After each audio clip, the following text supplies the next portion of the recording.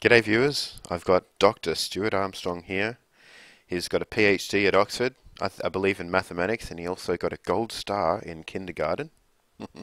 Now he's part of the Future of Humanity Institute, which is also in Oxford, and they tempted him over with very enticing suggestions about building friendly AI and also working on existential risk. So your nickname at Future of Humanity Institute I once saw when I was in there was Stuart the Reaver Armstrong. Now, why was that? It was just because people in the institute had been watching Game of Thrones, and the Armstrongs. Well, we used to be proud sheep stealers, raiding and running away with sheep and women, and with great violence and cowardice. They thought that suited. Oh, that's not very nice. Oh well. Well, first of all, we're going to be discussing, for the viewers, we're going to be discussing Stuart's book, Smarter Than Us, which is all about the potential for superintelligence and some of the risks involved in building one. So first of all, straight off the bat, are we doomed? Well, hopefully not. That's why that's what my work is aimed at. In fact, if you could tell me genuinely that all my work had been wasted, then that would be one of the best days of my life, because then I could say, "Wow, turns out we're safe after all." hmm What style of argument would persuade you to that effect without actually Style. having a suit? What arguments, if any, would persuade you of that without Um, actually building the AI in the first place? I mean, arguments would be sort of quite unlikely. Evidence is a lot more useful. So you said without building the AI in the first place, but building the AI in the first place is the easiest way of convincing me. hmm Um, Maybe some long theoretical progress on the issue with practical progress, and everyone that I know in the community is convinced by this, and we're saying that it's all going to work out, or something like that. A mixture of partial evidence, partial arguments, partial social proof, that sort of stuff. Sounds like a really cool tactic that an AI might deploy. If it's inside a box, it might try and convince everybody of to this effect, and your surroundings would look just like that. Or maybe you'd wake up from the simulation that you're in and suddenly realize you're in a dystopia. That'd be horrible.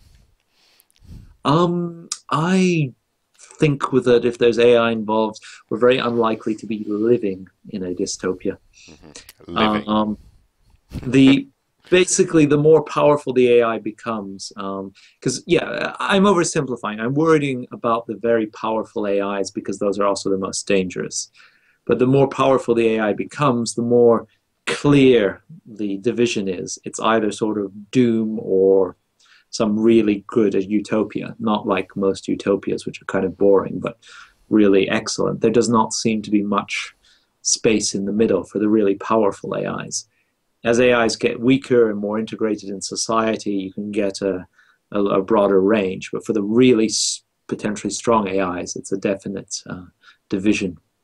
Yeah, so utopia has been like a topic of interest over the years of me doing my podcast, and I guess it's really hard for us to imagine though what a utopia would be like if an AI could extrapolate or aggregate what we would want if we had the power to create such a utopia. But I don't think it would look very much like some of the boring, inane, sort of doped out, lotus eating utopias that are often described in some of the sci-fi. Yeah. Well, I mean, it's not just sci-fi. Religion, their utopia, Oh, heaven, right. is in no way convincing.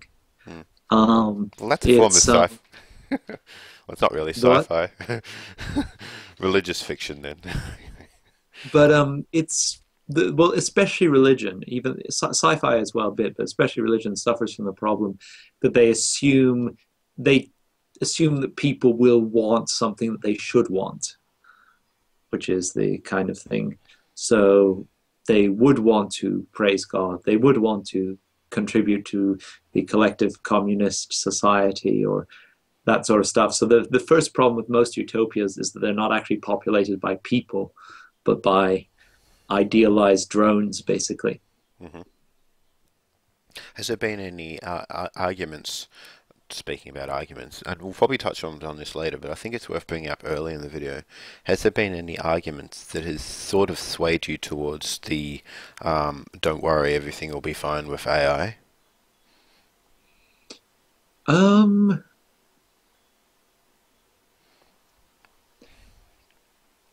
I mean, I've seen some recent progress on ideas. Ideas on AI control are developing a little bit faster than I was expecting. Okay, AI is also developing a little bit faster than I was expecting.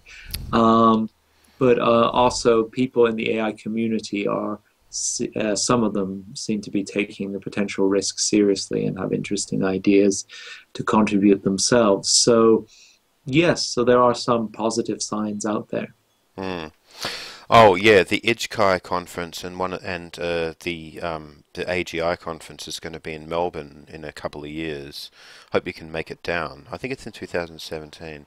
Anyway, yeah. So yeah, it'd be great if you could come down to this side of the planet. Yeah. Anyway, Um, I'll do that just to be on your program again. yay.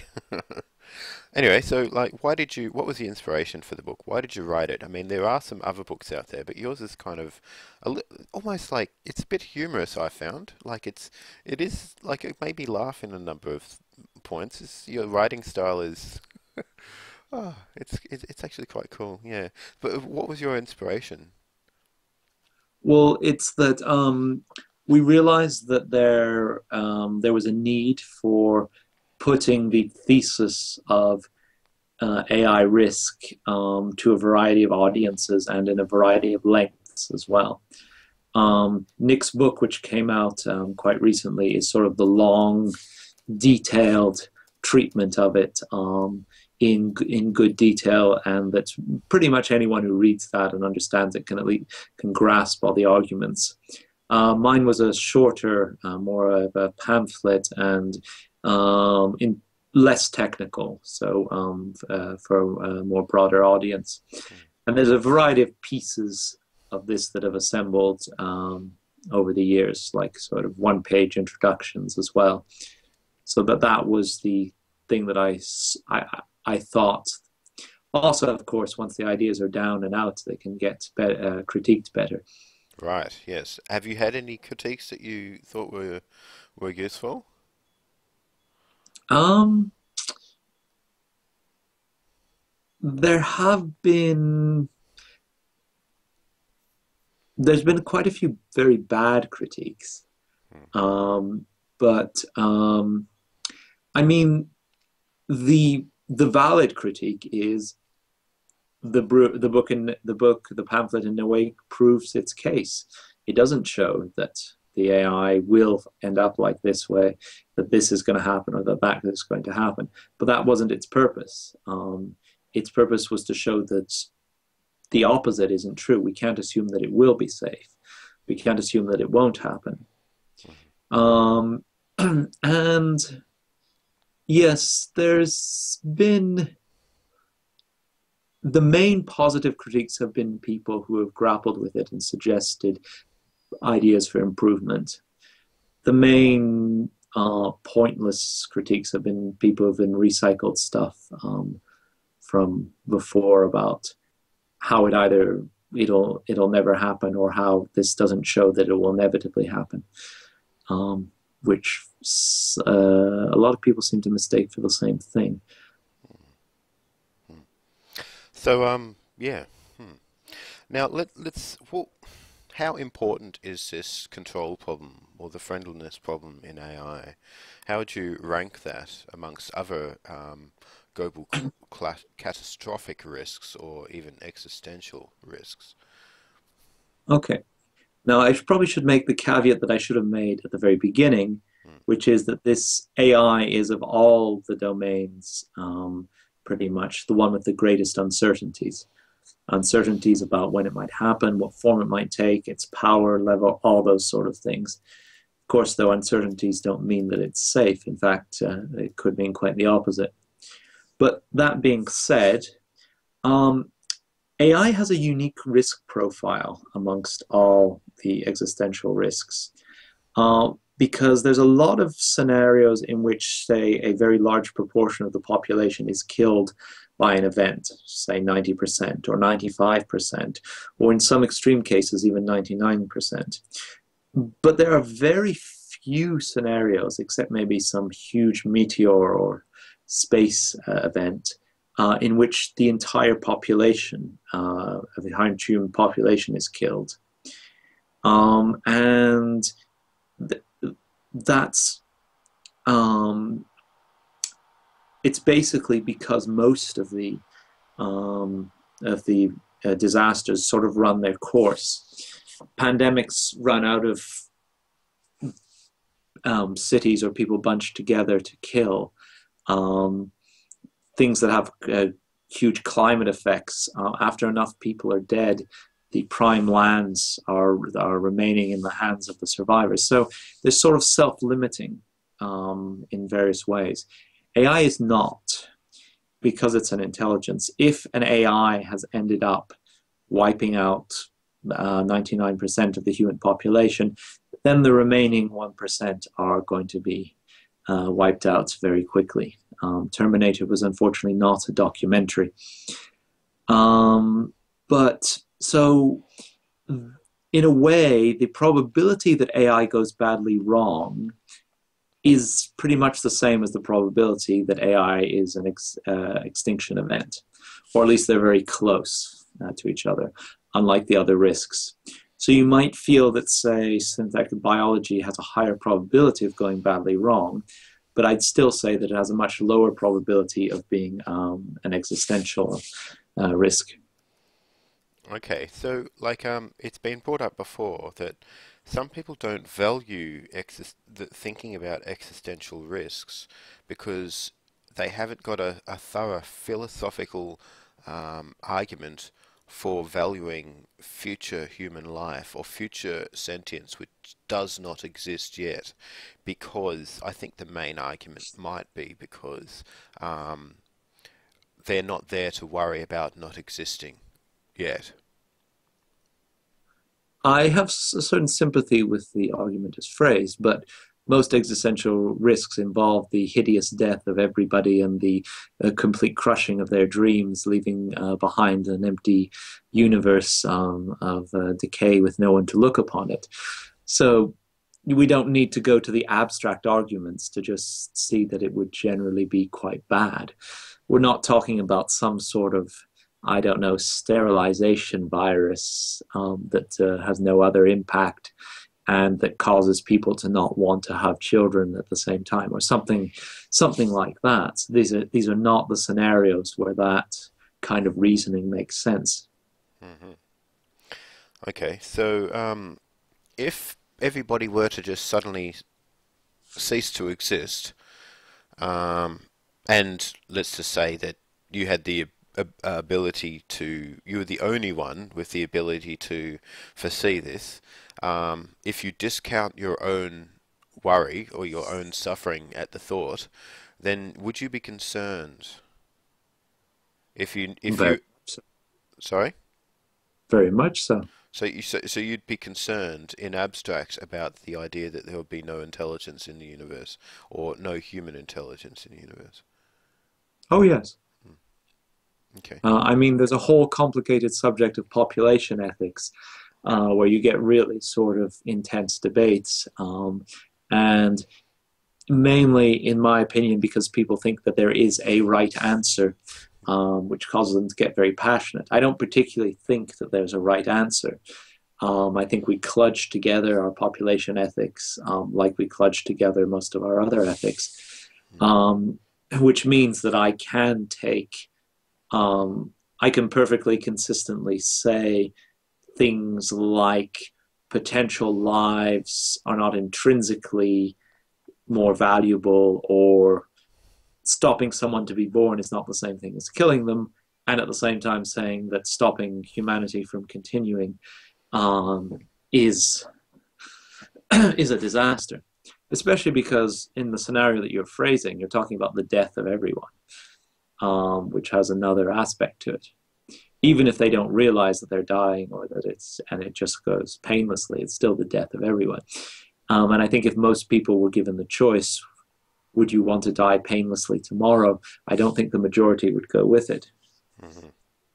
That's right. If they were given the choice, if they had forewarning, that's true. I would be against such things. So, but if I didn't know and it happened, I wouldn't have the suffering of worrying about it, and after I was gone, I wouldn't have the worry about being gone. And yeah, so I wouldn't be experiencing bliss. I wouldn't be suffering. There would be just be no me. So the value, the how can I say, uh, yeah, the value that my conscious value would cease to be an equation. Um, hmm. Is there, if Well, there's I nobody can see around, that. if there's nobody around to value life, does life matter? Well, I can see that. Say, those who tend more towards hedonism type of utilitarianism might sort of might sort of make those arguments. I tend more towards the choice utilitarianism or preference utilitarianism. Hmm. So the Hate it. fact that there's a massive violation of everyone's preferences to survive, even if it's one that they were not told about. Hmm. Hmm.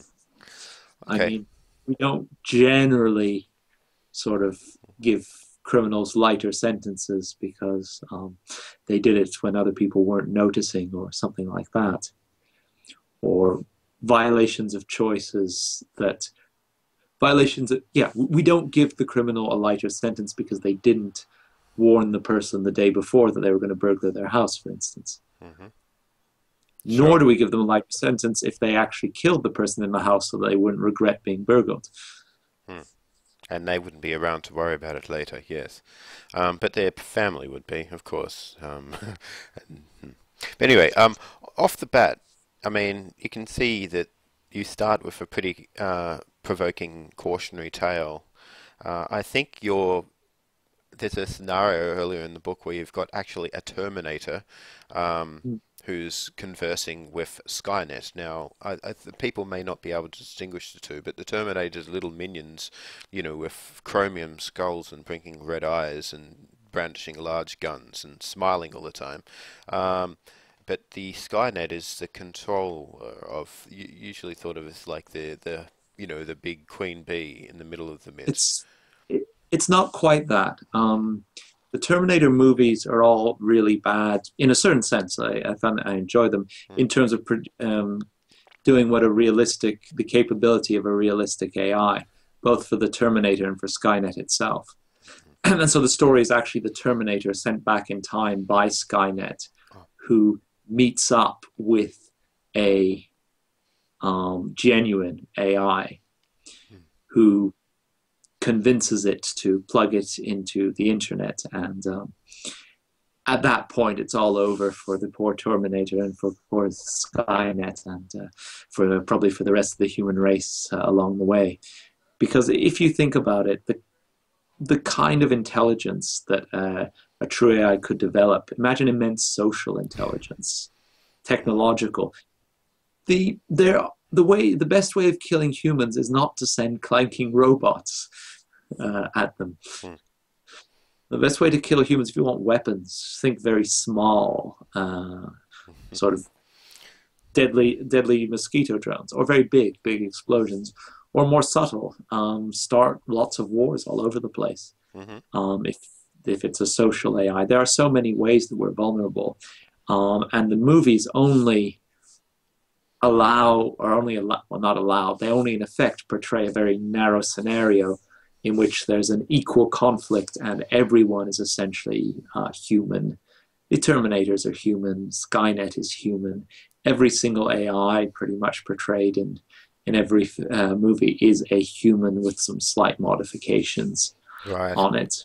It's like a human, like it's kind of like a human, except it's not that socially intelligent. It's rather maybe utilitarian, but this cunning and I guess heroic spirit of humankind does something random and yeah, yeah, and just ends up like fooling the AI and doing something illogical and wins the game in the end. Yeah, it's kind of funny, but these are the stories that we love. We love winning, don't we? We like a story Um, where all's well and ends well. Is there any particular movies with AI in it that you particularly enjoy, or you think are um, particularly interesting? well, it's a shame it wasn't very popular, but Transcendence, I felt was the most accurate movie I know. Not for genuine AI, but for the so-called uploads, the minds, the human minds in software form. It gave a small view of what these entities could be capable of Hmm. just by what you can do with great intelligence, great speed, ability to copy yourself at will, those kind of things. So it did give a hint. Now, a true AI would be something else entirely because it would be probably much more alien than the than disembodied Johnny Depp, basically. Hmm. But Transcendence was for uploads. It's the closest I've seen to someone imagining at least some of the potential of an AI. Hmm. Did you ever watch War Games? I've never watched it, but I think I've picked up a lot of it Hmm. from Yeah. general cultural. Hmm. Fair enough. Is that the one where they defeat an AI by making it play tic tac toe or something like that? It could be. I don't remember it, but yeah, I just remember it saying, "Hey, do you want to play a game?" It was. I think maybe about like 8 when I saw it, if that. Anyway, so it was a long time ago.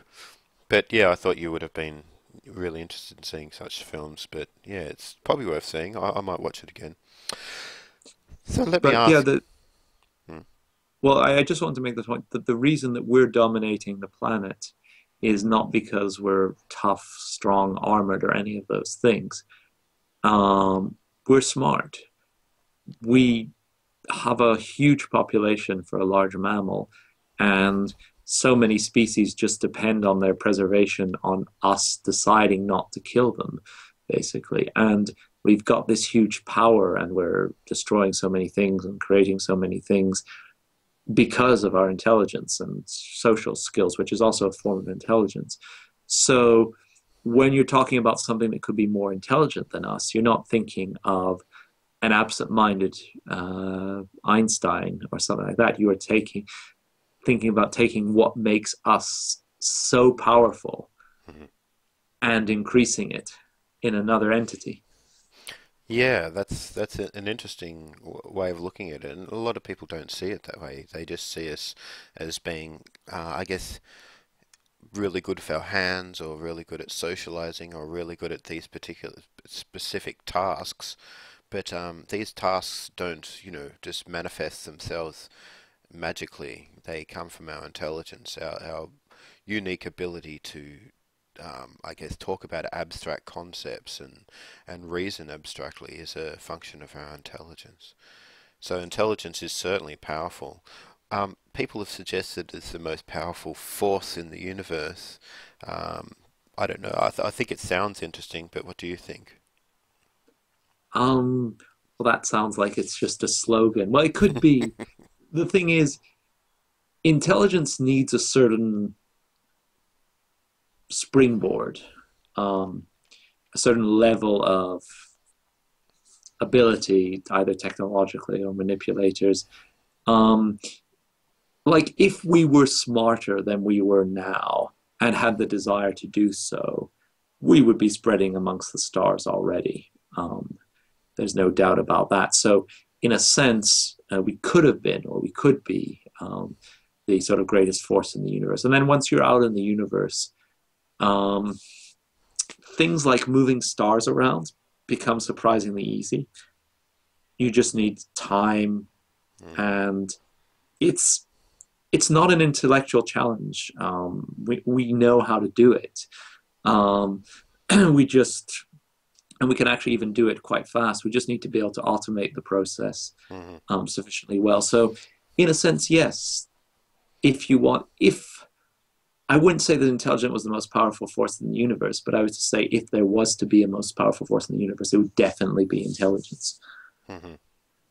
So So, so it's not our a guarantee of yeah, yeah, success. yes, because we can always use that misguided intelligence to, I guess, destroy us, or we can create greater intelligence that destroys us. Yeah, I that's think these ideas are not good ones. mm. So. Yeah, talking about timescales, I think when you say rather quickly, relative to our timescale, be 80 give or take 10 years usually on years on Earth. That's not very long. However, if we did achieve super intelligence, we'd be more like optimizing towards very long periods of time. If we decided to do so, that it wouldn't be a um, we wouldn't be limited by our biology. We'd probably become. I've got a transhuman background in a sense. It's part of an organisation called Humanity Plus, and I see that most likely, if humans could control the super intelligence or merge with it, then we'd likely extend our life, and we'd be able to see what it would be like after 1,000 years of super intelligence, which could be wildly, I mean, unimaginably different from what it is now. But hopefully, it would be an amazing, very worthwhile future, and it's definitely something to be worth striving for. Yes, I mean, I don't spend too much time thinking of the sort of massive upsides. I Um, get and, that impression. but yes, I mean, think of all the meaningful experience, all the interesting experience, all the worthwhile experience, the moments of great joy that people have experienced, and take those. These are the prototypes for how to build an ideal future. These are the things that the AI, if it's friendly or if it's nice, is going to be maximizing and or increasing or allowing or encouraging or whatever it will be doing. So those are like, I mean, people might have people like watching adventures. Maybe people take part in adventures in a enjoyable, safe way or something like that. That's basically a lot of what we could just uh, imagine doing. We probably could do either in real or virtual form if the sort of the positive AI comes to pass. And as I say, there are strong reasons to believe that if it's a superpowered AI and it doesn't basically kill everyone, then everything will be wonderful. And by kill, there are a variety of scenarios where it doesn't technically kill everyone, but where no human agent remains, kind of scenarios. Those are the ones if you badly programmed certain goals in it. But yeah, the upside is immense, and especially for people who care about the upside. Just think of the most meaningful and interesting and happy times of your life, and this is the prototype for for the this future. Yeah. Anyway, Mm, I'm sure others. People are mm, working on so-called fun theory, or were working for a while. mm, It was just basically to figure out what would be a genuine utopia. Yeah, Um, people like Maggie Bowden, Eliezer Yudkowsky, and a number of others have had some interesting sort of fun theories. So, like, let me ask you then. We'll talk about timescales, and you have done an assessment of many people's views on when AI is coming about. Now, I think the median among experts was around about 2070. Is that correct? I don't remember. Yeah. I don't think the median is particularly informative, Hmm. because I don't think the experts' projections are particularly informative. Mm. There's Well, no real, it's just you there's said no sign. Well, sorry, what was your? it's just like what triggered this question is you said earlier, you mentioned that AI was developing faster than you thought. Mhm. Hmm. Is that since last, like, a couple of years ago? You've found this Yes. out, yes. Mm. Okay. Mhm. Does that worry you? Um,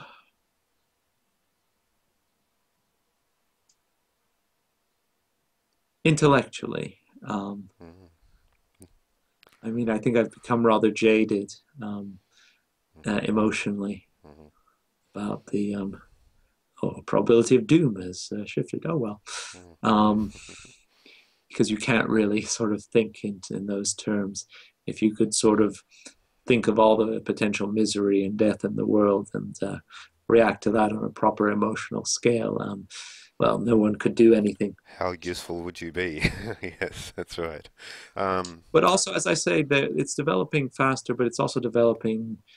Let's misuse a term, or wiser, if you want, in mhm, that people seem to be aware of the problem, thinking about ways of dealing with it inside the AI community as well. mhm, So I think that overall, I feel in a more positive position than say 2 years ago, even though AI seems to be developing a bit faster.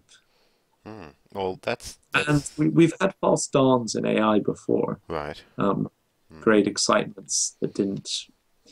No, that's wrong. Great excitements that did lead to great technological developments, but not to the really exciting full AI that people were aiming for. mhm, Um, mm. So why do you and think from if inside, it's very hard to tell. yeah, I guess. So it's very hard to tell whether this is not a false dawn, and AI is 500 years off. But what is it about this time that's different from last time? Like, expert systems or, less computational power compared to massive computational power networking and more, I guess, neurologically inspired approaches to AI and more, I guess, mature algorithm design.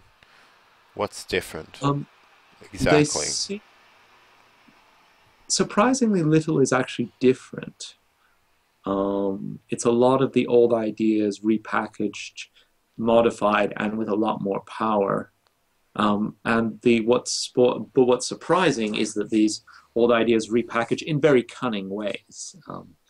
Hmm. Uh, there's a lot of intelligence behind that, human intelligence, um, are cracking through problems a lot faster than I was expecting. Sort of image recognition problems, learning how to play games, a variety of things.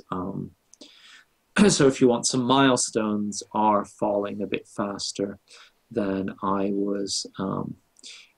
Basically, if you use Kurzweil's prediction as a guideline, the world was AI was progressing quite a bit slower than Kurzweil predicted for 2009. So a lot of his predictions actually missed the mark. Mm. But suddenly, a lot of the predictions are coming true now. So yeah, it does feel like AI was somewhat disappointing to expectations from 2000 to 2010, and now is somewhat faster than expectations. Hmm.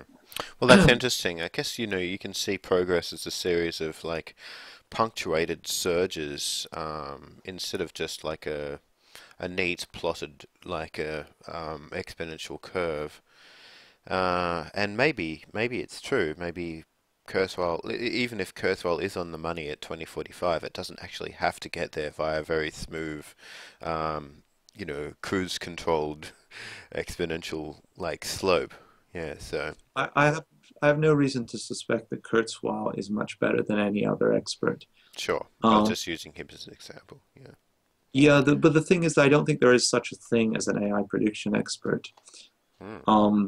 Because if you look at what makes an expert, so much is not about the person, but about the field. And do they get good feedback? Hmm. Is the being the dominant thing, and no one gets good feedback about the timelines to AI building because no one's built an AI. No one has a complete design for an AI, Hmm. at least not with any confidence. So we don't know what we're building. We've never built it before, and we're expecting people to be able to predict when this kind of thing will happen. It's basically a task at which no one would demonstrate really any significant skills.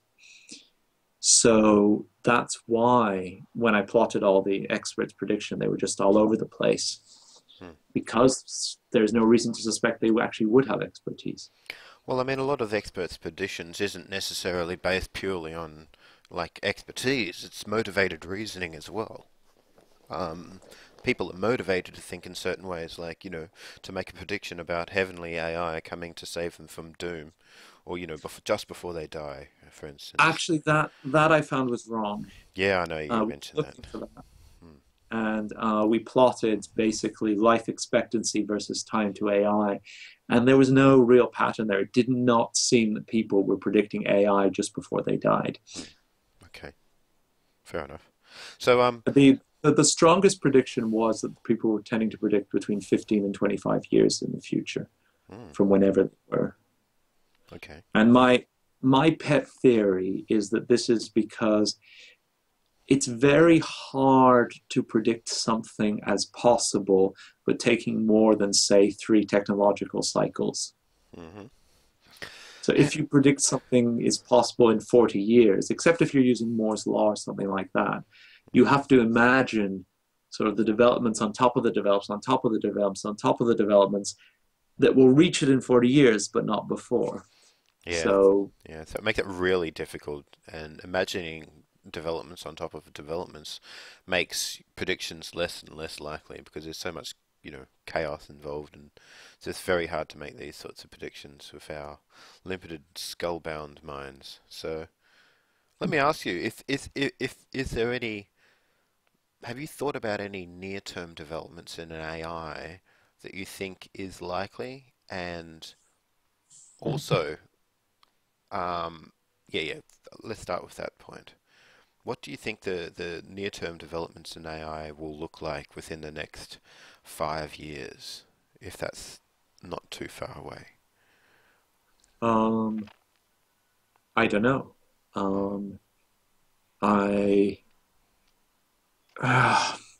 this is the again the essential ambiguity of the term AI. Hmm. Does it refer to the human-like intelligence, or does it refer to advanced computing power? Well, Uh, advanced computing power. I mean, how about let's just say a general ability to achieve goals, or a wider like a computer being able to do a wider variety of tasks, I without don't see without without brittle sort of programming, if you know what I mean. I don't Narrow. see general intelligence arriving in the next 5 years um, with any high probability. Um, if neural net-based approaches continue to show the promise that they have, Mm, though we are going to find, I mean, because we're starting to crack image recognition, we're starting to crack face recognition, we're starting to crack voice recognition. Um, I think robotics is a bit going to be a bit slower, but it'll probably get there after that as well. So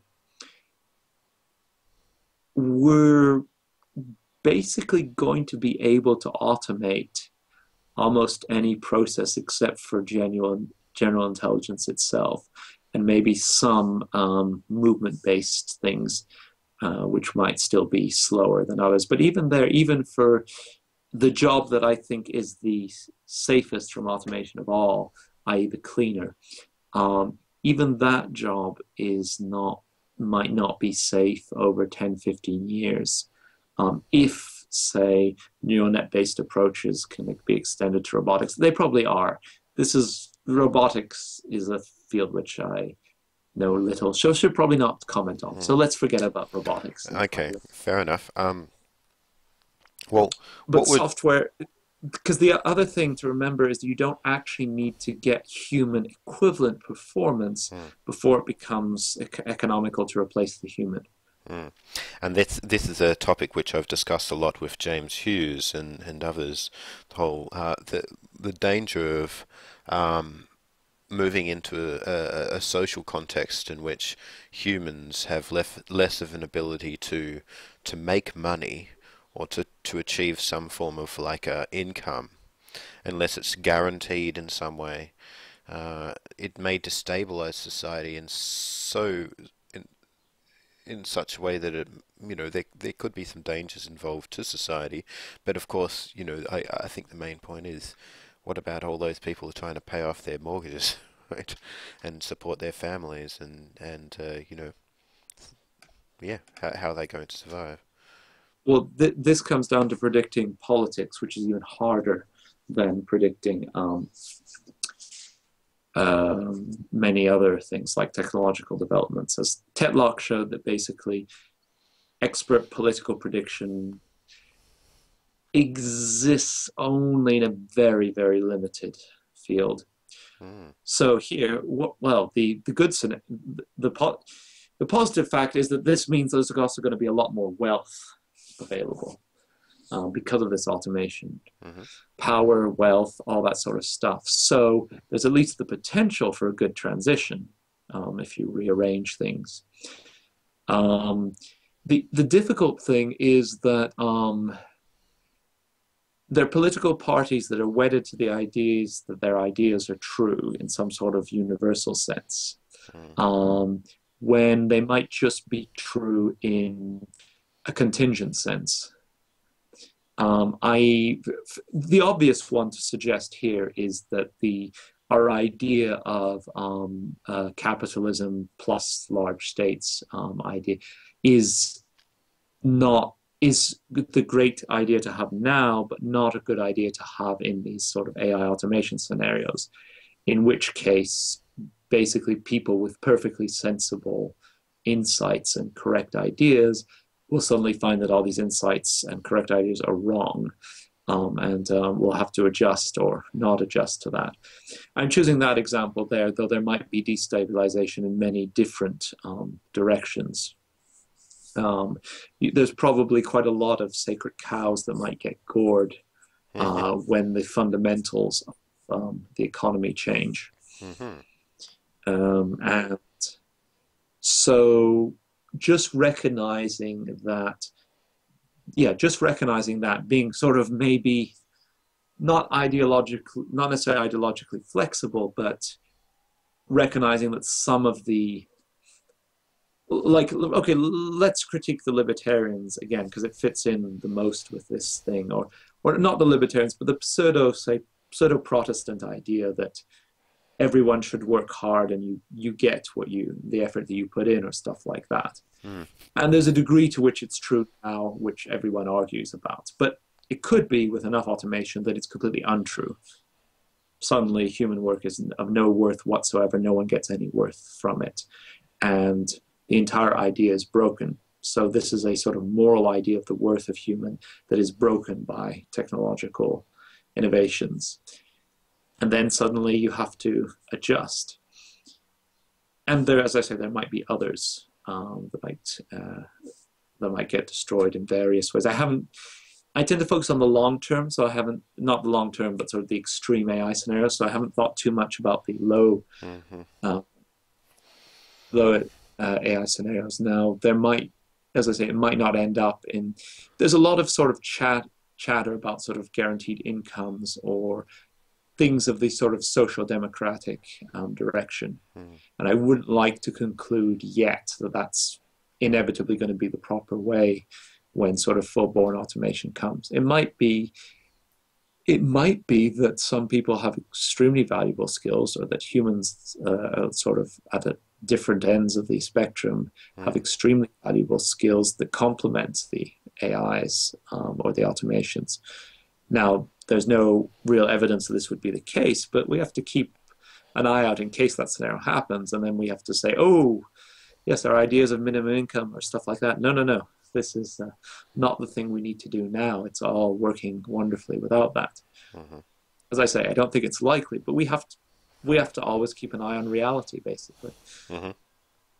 So, okay, well, do you think, I mean, I believe you do, but do you think the politics in which the first superintelligence begins to be built will affect the outcome of that superintelligence? It's possible, but the thing is, there are very few computer programmers who are also rulers of a country. So the computer programmers are going to have much better understanding of what they're building than the people running that lab or institute or whatever, and they're going to have a much better idea than the people who are funding them or ordering them or something like that. So the politics are going to be important, but there might be sort of, if you want, two control problems. The first one is getting the AI to do what the programmers want it to do, and the second one is getting the programmers to want to do what the people who are funding or the higher ups want to do. So, and there might be AI arms races, and there's issues there. I sort of have a paper on that, but it's not quite as simple as bad politician orders AI to be developed and therefore bad AI is developed, especially because there's no evidence so far that that kind of Manhattan Project approach or command economy approach will produce the AI. It can work, it can produce a lot of things, but sort of the creative AI thing is not necessarily what it can make.